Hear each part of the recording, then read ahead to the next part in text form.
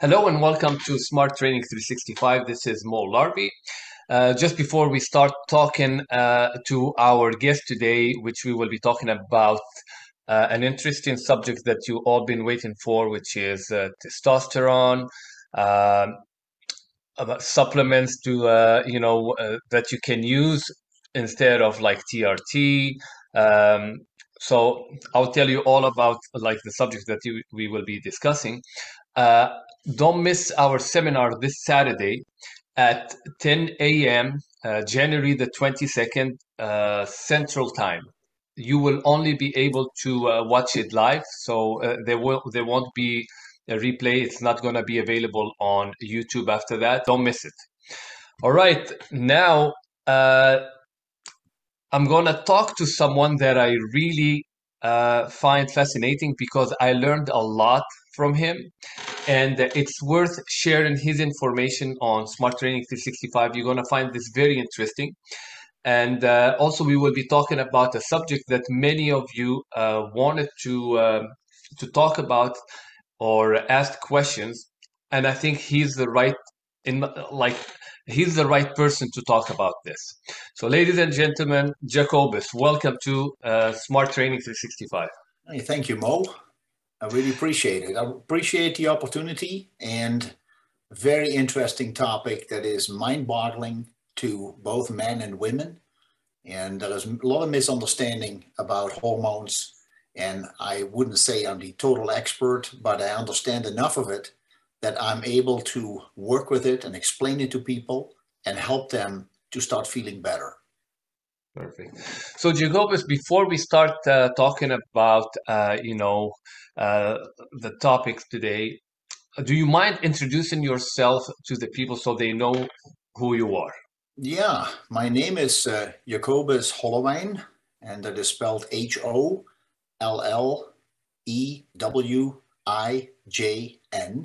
IJ is Dutch, it's a vowel, actually. So Hollewijn.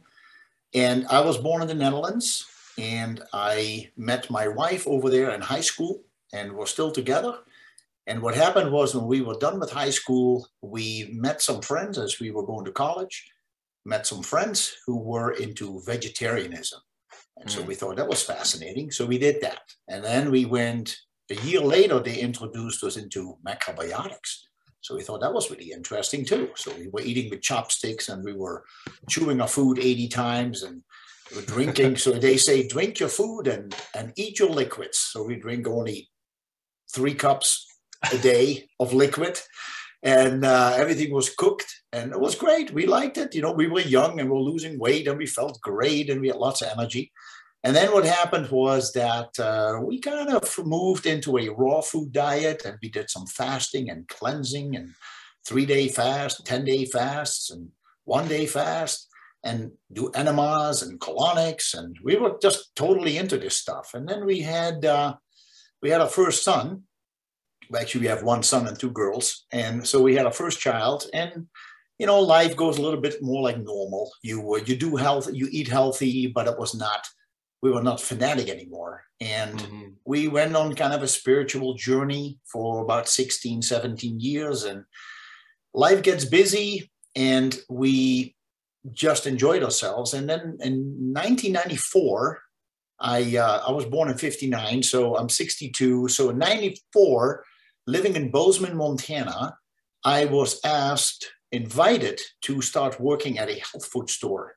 It was January 94, so it's been 28 years for me.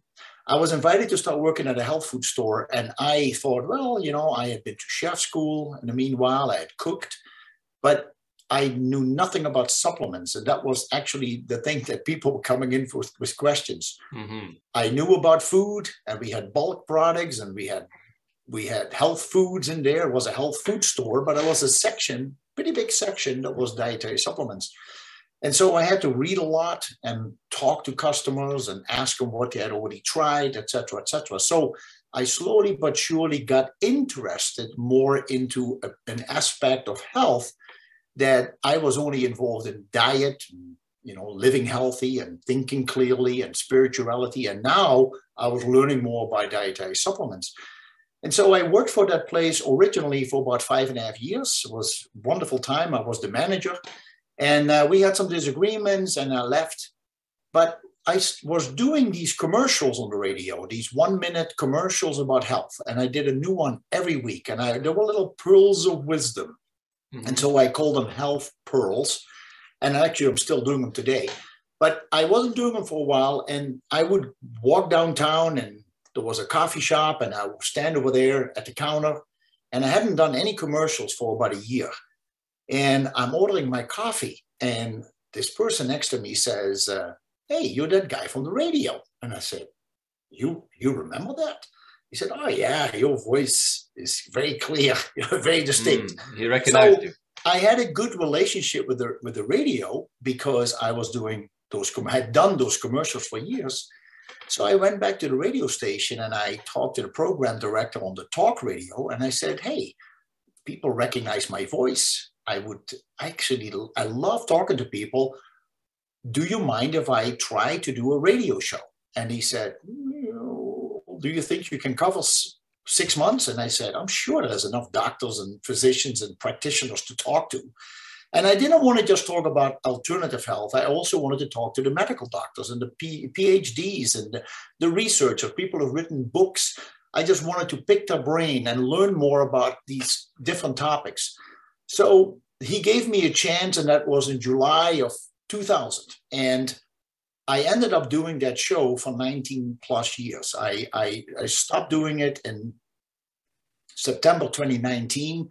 And the main reason was that I had always done it for free. I'd never been paid. No contracts were signed. But I did find out that the radio station said that they owned my show. I go like, well, I put too much time and effort in. I spent too much money on editing and inviting people for lunch or breakfast before the show. Right. So I decided, maybe I just got to put it on hold and at some point work on my own podcasts and educate people, but not give it away. And so I quit in 2019, but I had really built up this tremendous, I have to say, this tremendous knowledge from talking to people who are so ingrained in their field of health. Chiropractors, homeopathic doctors, naturopaths, people who talk about hormones, people talking about the problems in medicine, insurance, spirituality, thyroid, adrenals, whatever it was. So many topics. I ended up doing 914 live radio shows, 3 hours every week, every Saturday morning. So I felt extremely blessed that I had that opportunity. Now, I went back, I worked for a few other stores, and then in 2007, April 2007, I opened up my own store, and I gave it the same name as the radio show. So I called it Gesundheit, Nutrition Center in this case. And so that's what we've been doing. So learning more about dietary supplements, there is so much coming out. It's a fascinating industry.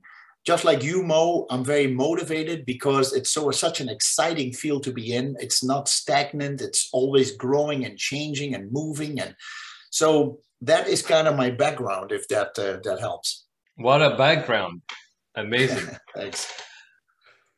So that's the reason, to be honest, why I wanted you to be on this video, because I believe that you have a lot to share and a lot of wisdom and knowledge. And, smart training is not only about biomechanics and the best exercise and what is the best movement to work this muscle. If you don't, take care of the other aspect outside the gym, you're not going to be able to achieve the results that, you think you will be getting from the gym.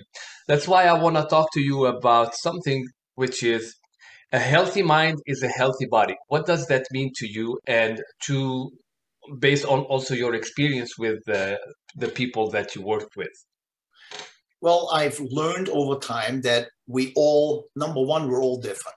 So what works for one may not work for another person, no matter how hard they try.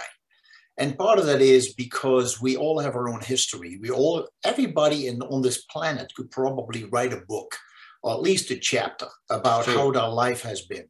because it's unique. The way we feel about experiences, the people we have met, the parents were born with, family, work, experiences, accidents, traumas. It makes us who we are. It makes us unique. Unique, yeah. It makes us very unique.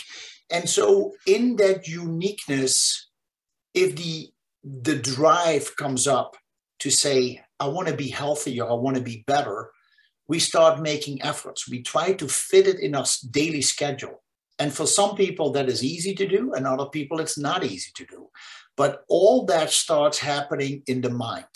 And in my opinion, Mo, there is really more and more I talk to people about the coach and the athlete. I tell them there is a section above the neck that is the brain, right? But I call it the coach, because it always talks to us. It's always trying to tell us what to do next, or what we forgot to do, or who we are, or the emotions we got to deal with. That happens, it's formulated. It's formulated over here. Below the neck, we have the athlete, we have the body. The athlete is listening to the coach. If it is 9:30 at night and your coach tells you, I want you to run 10 more laps around the field before you go to sleep, in a way, we would do it because the brain says so, and we just follow orders. So after you run one lap, you're exhausted, you have your hands on your knees, but the coach says, hey, you got 9 more laps to go, let's go. Yeah, but coach, I can't do this anymore. Well, I don't care, crawl. I don't care. Just get it done. You have till midnight to get it done. There are things that we push upon ourselves, and we do things because we have this drive. There is something telling us this is what we need to do, but it is not always conducive to the physical body. So we need to make sure. It's one thing that we feed the brain. It's another thing that we nourish the body. Mm-hmm. And what we have learned over time is that the brain loves sugar. As a matter of fact, it runs primarily on sugars. That doesn't mean somebody who doesn't eat sugars that they don't have a brain. Obviously, there is ways to pull sugars out of the food that we eat. But we need to take care of the physical body. And that means we have to incorporate more proteins and fats. So the more carbohydrates you eat or crave, and that you ask for, you have a tendency to really, as soon as that food hits your tongue, you love the flavor, it goes through the saliva glands, it goes straight to the brain. And we feel, okay, yeah, we're back. Okay, what was the question? I'm back with you. We lost it there for a moment. But when we eat more proteins and fats and minerals, we actually find out that the body is being nourished, and the brain kind of calms down, because the brain is asking for sugar. But if the body sends a signal to the brain like, hey, I didn't get anything to eat. You want me to run 10 laps, but I have nothing to eat. What we're going to do, then the brain says, oh, we're hungry again. So it eats, again, something that it nibbles away on. Now this time, well, I better don't eat sugar. I better have some chips and salsa. I better have some sour cream or yogurt with maple syrup, or, we think we have all these justifications why we eat what we eat. But at the end of the day, did we actually get enough protein and fats to not only nourish the body, but rebuild the athlete? And that is something that often happens where over time, not one day, not a week, but over years, we start realizing that the body becomes depleted. So I realized that as we are helping the physical body a little bit more, there becomes a better balance between the signals that the brain is sending out and the signals that the body is sending to the brain. And so there is a little bit more of a balance. Now, it's not always practical for everybody, and I don't want people to listen to this and say, well, that doesn't work in my life because I'm too busy. That's fine. But for everybody, there are choices that we can make.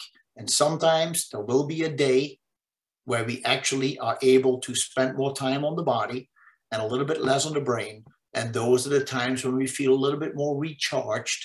And so we find out that is really what we needed to do right now. So the body and the mind is very powerful. And some of that, let's not forget, there are emotions, there are traumas, there are things that have happened to us, there is confusion that happened to us at a very young age or when we were teenagers. And we don't always have time to process it at a time. How many times have we heard of people who lost a loved one or a dog, or they lost a job, or they had to move, they had to, there was an accident, and they had to deal with that trauma. It's almost like we're able to work on that right away, because tomorrow the sun goes up and we got to get up and we got to go back to work, or we have to arrange a bunch of stuff, rearrange a bunch of stuff that was thrown upon us.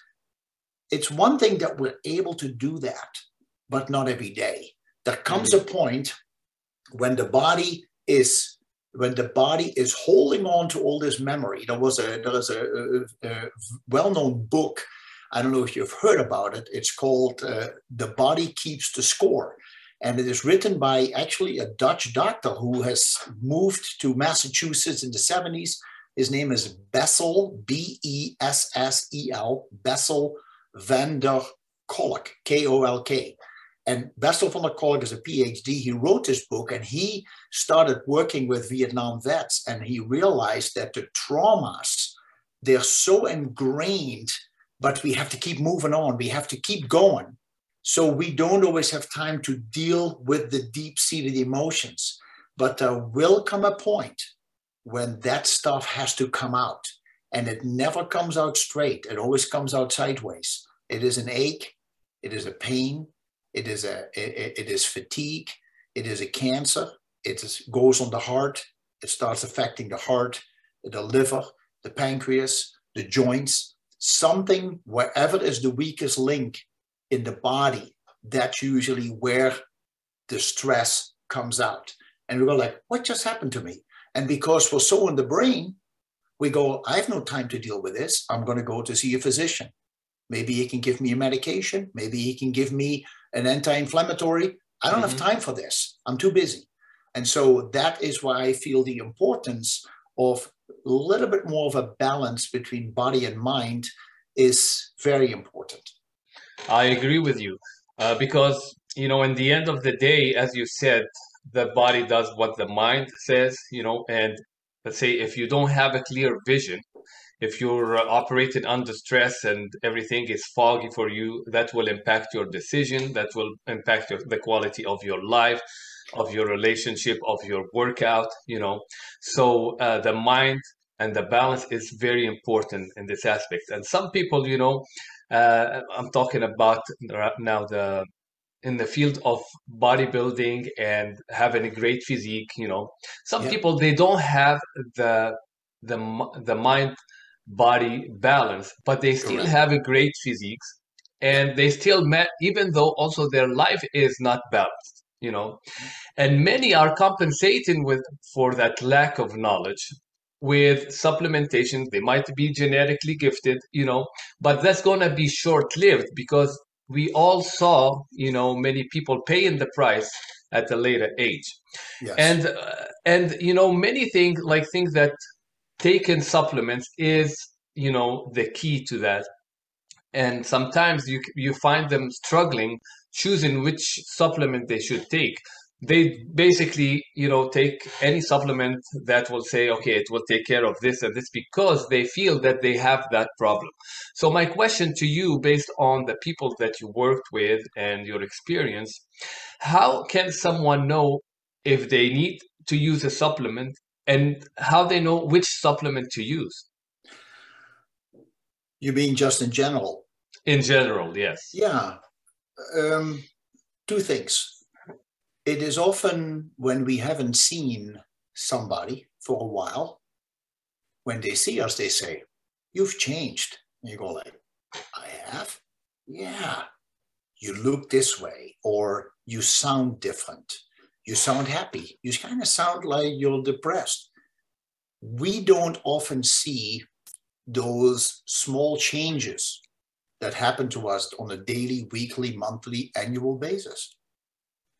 So how do we know if there's a problem? Well, one way is to do a blood test and just find out where your numbers are. How is your testosterone? How is your estrogen? How is your progesterone? How is your DHEA? How is your vitamin D3? How is your B12? Deficiency in B12 can cause all kinds of problems. Are you not doing enough minerals? The digestive tract is super important, and many people ignore it. We drink while we eat, we drink before we eat, we drink right after we eat, which means we're actually disturbing the acid in the stomach. The acid in the stomach is there for a reason. It is there to liquefy the food and to make, for example, calcium cell absorbable.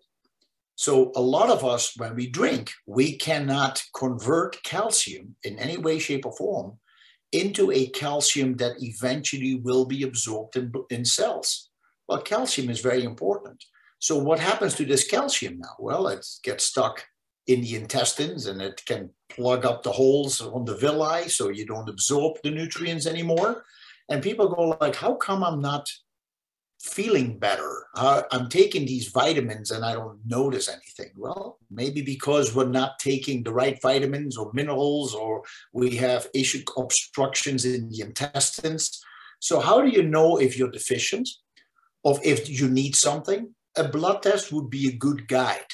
Now, the problem with the blood test is that the reference ranges on a blood test have been disputed over years by different people. Like, are we actually looking at thyroid hormones and are we giving the right numbers? Do we have when we look at testosterone, for example, a man's testosterone is anywhere from 220 to 980. Well, 220 is maybe the level of a 75, 80-year-old man, where 980 is the level of maybe an 18 or 20-year-old man. So if you and I do a blood test and we're somewhere in there, they simply say, well, you're in the normal range. Well, what does that mean, normal range? Is that optimal? Is it really too low? What is the problem? When you talk about men, 99% of men in this country have never heard of the word estradiol, estradiol, estradiol. Well, guess what? We guys, we make estradiol from our testosterone. Testosterone converts into estradiol through a hormone or through an enzyme called aromatase. So if we go to a doctor and we say, well, my energy is really not that great. Can you, I'm losing my muscle tone, my libido, I have an erection problem. I just don't have the oomph anymore. I'm probably getting older. And this person is maybe 45 years old. They were like, no, there's nothing to do with it. We need to understand, is there a testosterone issue? Is there an estradiol issue? And so there was phenomenal research done on this, and we can go into that deeper. But if you don't know what to ask for, and I tell you what, no general practitioner, well, maybe really few, but majority of people who I've talked to say, I've never heard anybody ask me that, a urologist or even an oncologist has ever brought up to men, we should check your estradiol levels. Well, it's a very important aspect why some men cannot build muscle, why we build fat around the middle, and why men develop prostate cancer. So with the dietary supplements, I think it is, you can do the, you can take supplements, but number one is always diet. The supplements are literally what it says they do. They supplement your diet and lifestyle. So sometimes you may need more, sometimes you don't. We simply need to find out what it is. B12, vitamin B12. There was a book written about that. That was 25 years of research. It's called Could It Be B12? And it was Lady Sally Pachulak. She's a registered nurse. Her husband is a doctor in osteopathy. And I think she lives in Minnesota. She wrote this great book. in which he says you look at the level of vitamin B12, and it says, again, just like testosterone, anywhere from 212 to about 980 or 1,000. Well, that is a huge range. Again, young people have a B12 of maybe 980 or 1,000, but an 80-year-old, over time, we simply diminish. And by the time you're 80 years old, you may be around 200. Well, there are a lot of issues that go with that if you are deficient. And by the way, a toddler, a baby and a toddler who are constantly working their mind, they're trying to learn everything around them, their brain is working so hard, their natural B12 production is between 1,100 and 2,000 on a blood test. So are you actually getting enough? Well, if you're within the range, the doctor says you're in the range, but is that enough for you? Then you look at magnesium, the benefits of magnesium. You sometimes don't know until you try a supplement and notice a difference within a week. Notice a difference. And if you say, wow, my God, my muscles are not tight anymore. How many people come in and they say, I'm so tight, my muscles ache, or they go to chiropractors all the time. And I said, are you taking magnesium? And they say, no. I said, what is going on? Well, I'm always in pain, but I go to the chiropractor and he fixes me. And I said, okay, a chiropractor adjusts the spine, the joints, the arm, whatever it is. But all that is held together by muscle. And if something tweaks out for whatever reason, then the muscle is being strained. It's strained. Or, and so what happens is if you get it adjusted, the muscle is still strained one way or the other. And within days, that muscle kind of pops that thing back out. So that's why many people, when they go to a chiropractor, within 3-4 days, they're back in pain. And they don't want to go to the chiropractor then, so they just wait another 2 or 3 weeks because it gets too expensive. And I say, just start taking magnesium, because magnesium is a muscle relaxer. It gives you energy. It strengthens the heart muscle. It increases blood pressure if it's too low. It lowers blood pressure if it is too high. Regulator. What's that? Regulator. It is a regulator for blood pressure. It balances blood sugars. It helps to absorb the calcium from the intestines into the bloodstream, the portal vein. But also magnesium is naturally involved in more than 400 different enzyme functions in the body. So we don't just have enzymes in the duodenum and in the stomach. We also have them in the muscles, in the heart, in the spleen, in the liver, in the pancreas. We have enzyme functions. So those 400 of these functions in our body depend on magnesium before they can actually work. So if you don't process and digest the food that you think you should get, if you take food and you go like, why am I not feeling better? Maybe you're deficient in magnesium. Another one could be zinc, because zinc is involved in more than 300 enzyme functions in the body. So minerals are very important. And I talk to people who say, yeah, I drink like a gallon of water a day because I heard drinking water is good. I said, what do you put in the water? Nothing, just water. I said, okay, if you hose down your driveway, it's dirty. You get the hose, you hose it down, you throw water at it. What happens? Well, all the dirt is gone. I said, right, those are your minerals. So people who drink a lot of water, they're flushing out the system. They don't per se feel better, and they may not nourish their body. So I tell them, add trace minerals. Trace minerals are made from the Salt Lake. The Salt Lake has 9 times the concentration of minerals, all the 72 minerals that the ocean has. So if you already know what ocean water tastes like, multiply that times 9. And you put a few drops, up to 40 drops or so, in your water during the day to replenish. Minerals hold on to water. We need to give the body water. We don't have to go crazy. But if you just take water that flushes out and grabs anything that is water soluble out of the body, you're not feeling any better. Mm-hmm. You need to nourish the body with nutrients. So what supplements are what supplements do you need to take? You start somewhere, depending on your diet and lifestyle. If people have been stressing most of their life, maybe we need to help them to calm down these adrenal glands that lay on top of the kidneys. Or maybe we just try some B vitamins, because B vitamins are great for the nerves, that are important for the brain. B12 is just one of them. But B6, B12, and folic acid are very important to help the breakdown of homocysteine. Homocysteine is one of the things that no doctor tests you for unless you ask for it.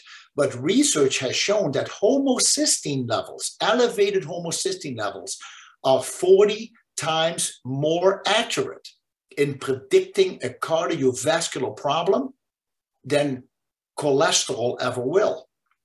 But what are doctors doing? They simply test you for cholesterol. So they test cholesterol. If you're over 200, they say, or when you're over 200, they say you need to go on some type of drug to lower your cholesterol. Well, why would the body make cholesterol if it's bad for you? There is a function there. We need to learn from cholesterol and not make it a cause of heart disease. The important thing, again, what doctors are not checking is the particle size of the cholesterol.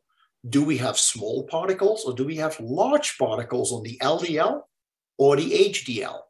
Large particles, most people think those are the bad ones. No, they bounce around like beach balls in your blood vessel. They never get stuck anywhere. But the tiny ones, any crevice they find in the blood vessel and the artery, they get stuck and they build on each other and they become lumps. And that can become problematic. So if you look at the range on a blood test from what is good on the LDL or the HDL, and you don't know your particle size, you could have lower LDL, let's say 95 or 100, small particles. To me, that is more dangerous than when you have an LDL of, let's say, 150, and you have large particles, because they don't do any bad for you. So we need better testing. Why not get tested on homocysteine levels? Why not get tested on a fat that is part of the lipoprotein process that is called apolipoprotein B? When apolipoprotein B is elevated, and we're talking about over the number 90, it becomes a risk for heart disease. How many doctors test you for apolipoprotein B? Not many. If you have apolipoprotein A, works great for the heart. But apolipoprotein B elevated is difficult, it's hard for the heart. So when we are dealing with these kind of issues, if we know the numbers, then we can say, what can we do to make the particle size better from the cholesterol? So you could use fish oil, high EPA fish oil. The amount of EPA, 1,500 to 2,000 milligrams of EPA a day, will help to regulate the size of cholesterol molecules. It will help to regulate the flow, the viscosity of blood. So very important. How many people take fish oil? A lot of them, but they take a capsule or two. It may not be enough for them. So some people can do 2 capsules a day and have no problem, but somebody else may have to take 9 capsules a day. And then they go like, I'm not going to take 9 capsules. I say, take a tablespoon of liquid, mix it in something, just take it. Take that kind of fat, because it is so important for us. So there are numbers that tell us what the problem is, the possible problem. And then based on that knowledge, we can start using dietary supplements in order to find the balance. So when people complain there is something not right with me, there are usually 2 reasons. There is one reason that is deficiency. The other one is toxicity. So either we don't have enough of what we need, or we have too much of what we don't need. So that's the toxicity versus the deficiency. And we're constantly trying to fight that battle. And some people have more time during the day to think about these things or to maybe take action. But a lot of people just don't have the time or the knowledge to, and that is not an attack. It's simply what it is. If everybody was knowledgeable, I think the whole world would be a very different place. Exactly. So we're dealing with the challenges that are thrown at us. And sometimes it is work. Sometimes it is grief. Sometimes it is just a busy family life, financial stress, whatever it is that prohibits us from investing in giving ourselves the nutrients that we need in order to have more optimal life quality. The thing is, Mo, we're all going to die. It's a given. Mother Nature is 100% winning on that department.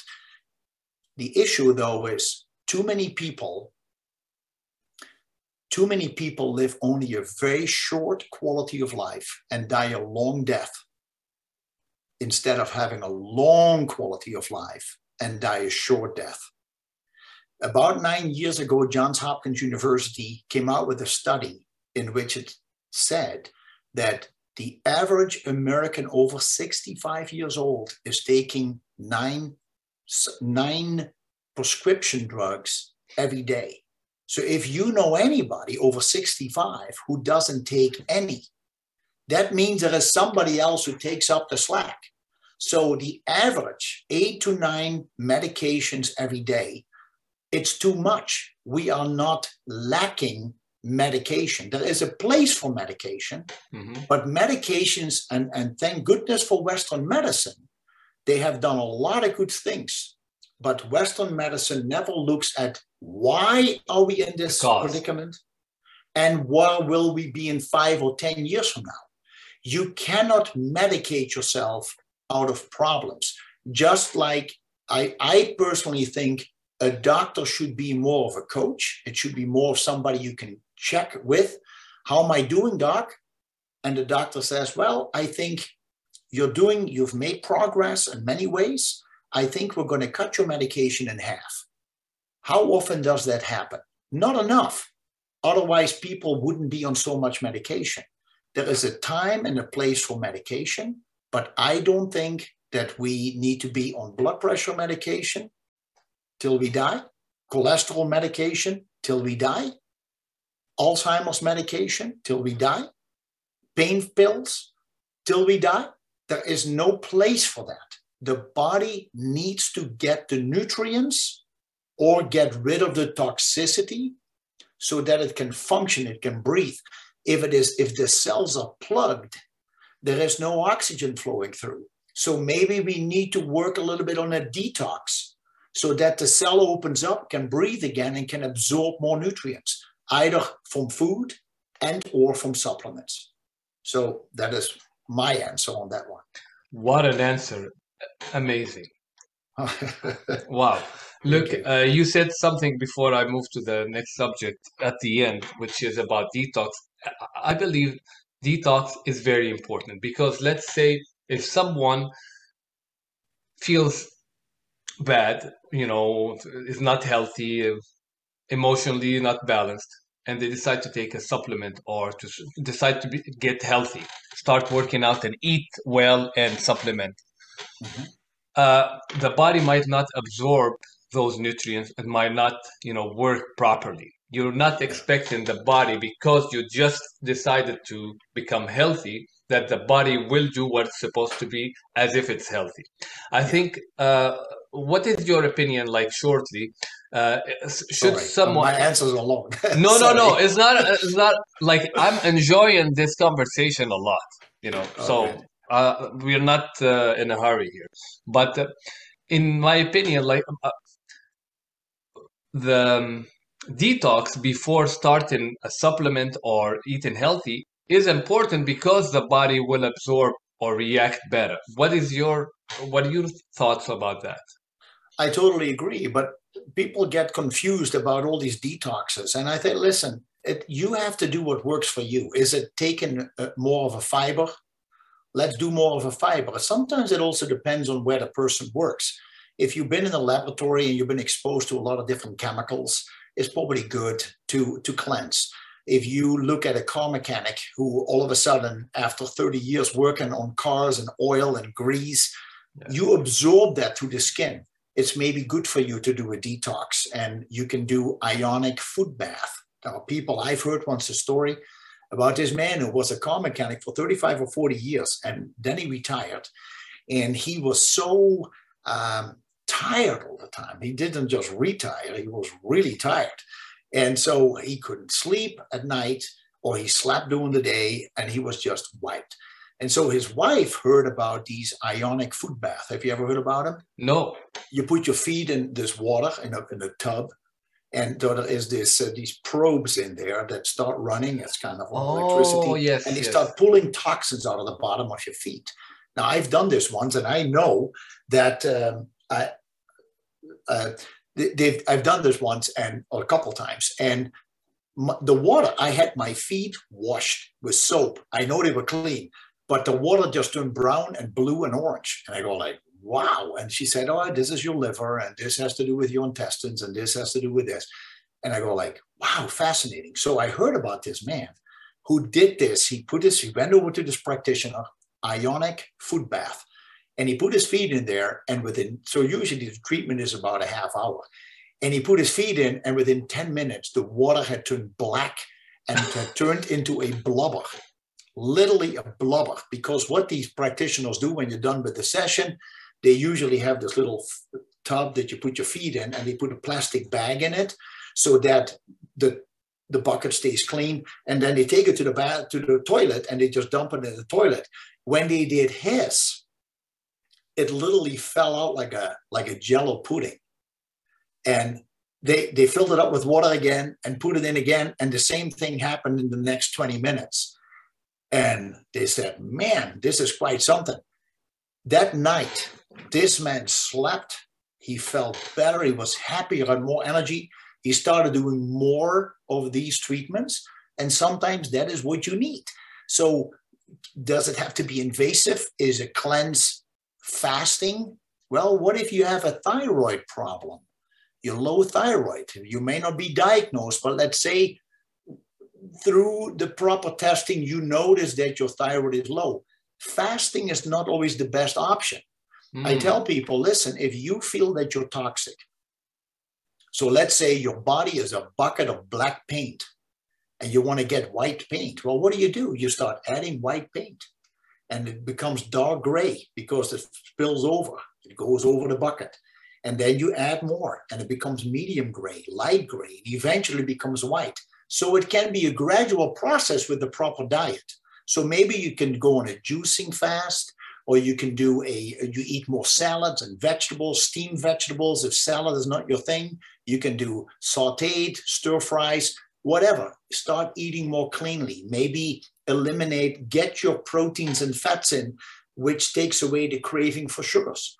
And so all of a sudden you start feeling better because you're pushing the toxins out of the body. That is one way. The second way is there is a very interesting therapy. It's called gemmotherapy, Gemmo therapy. And gemmotherapy was invented in the late 50s, early 60s by some medical doctors in France and Belgium.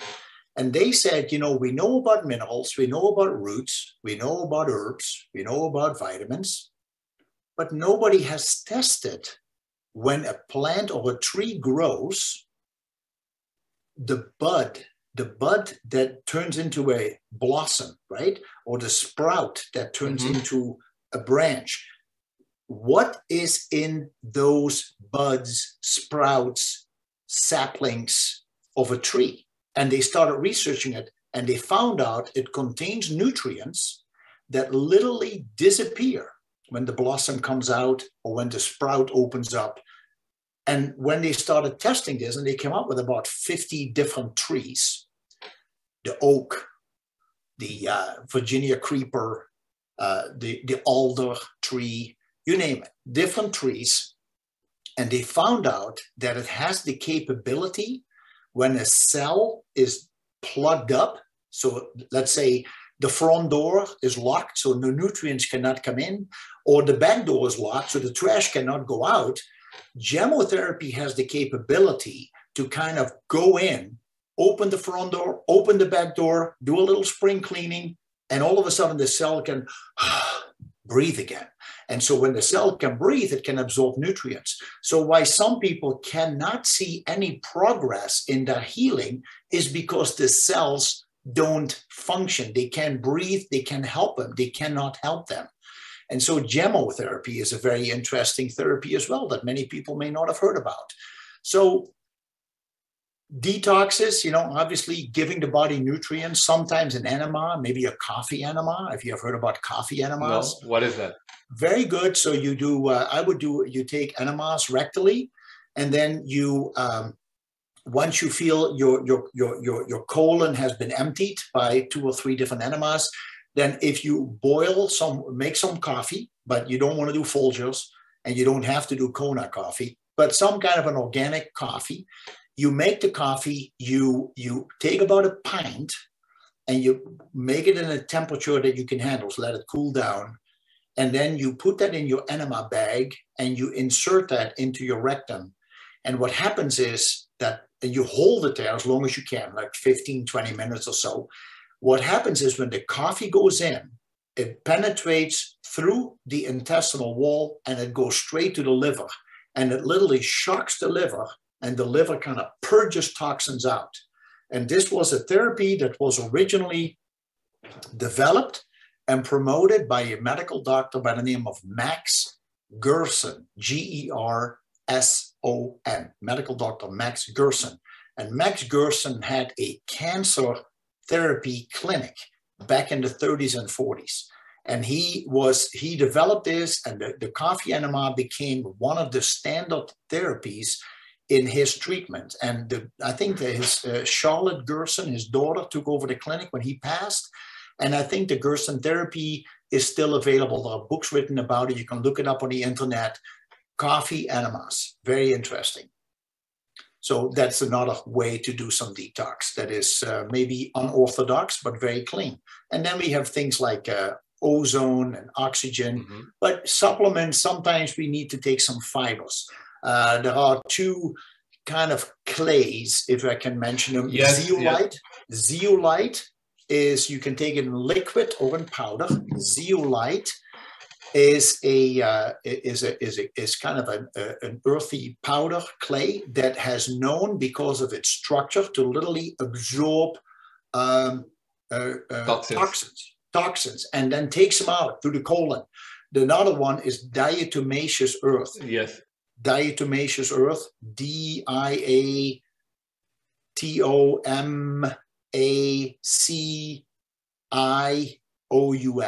diatomaceous earth. And that is made from crustaceous little buggers that have died millions of years ago, and they have compacted on top of each other and crushed each other down to like a powder. And you can mix that in a tablespoon in a shake. And the more you can handle, the more you start feeling the cleansing effect. There was a gentleman who had bad arthritis in his knee. He was in his 70s, and he could barely walk up and down stairs. He said, man, it's so painful. And he started working himself up to 6 tablespoons of diatomaceous earth every day. And he could run up and down stairs after about 3 months. As a matter of fact, he said, I'm holding my grandchild and run up and down the stairs without a problem. So it is it works. It works. And so you can incorporate that. Boy, there are so many different avenues to work on a detox. Fasting could work, but I would never do a fast without an enema or colonics. So even if you do a 3-day fast, I talked to a lady yesterday. She said, well, I'm going to do a 3-day fast. And I said, are you doing enemas? And she said, no. I said, well, the problem is if there is no food coming in, everything stagnates in the intestines. I said, so that's why people get headaches when they fast, and when they get irritable, and when they just feel wiped out and tired. I said, if you keep that colon clean, do a few enemas before you go to bed the first night, take a shower, take 2 or 3 enemas. The first time you barely get some of it going. The second time you clean it much better. The third time you really clean out that colon as good as you can. You hold it in your body for 15 minutes, massage it a little bit, and then clean it out. Take a nice shower, go to sleep. In the morning, take another enema. You're not going to eat, so take another enema, and then and then you do you drink your water or juice, whatever you're doing, or tea. You don't eat. Take another enema at night. Take another enema in the morning. Maybe do a coffee enema. And then you do that for the few days that you're going to do it. And hopefully you have some time for yourself, that you don't have to rush off to work or go into traffic. Try to make it a special time for your body. But this would indeed also be a way to help eliminate something that is affecting your body and that can affect your mind. How many people are affected in the mind because of stuff that floats from the intestines into the bloodstream and then goes to the brain? It's all connected. I don't know. My mind is blown away. Like, I don't know what people think of this, but it's amazing, like how much you know. You know, it's like you're an open book. You're reading it in pages, and you remember the names and remember the name of the book. It's fascinating. I don't want this to to be over, but okay. So that was a great short answer about cleansing. Yeah.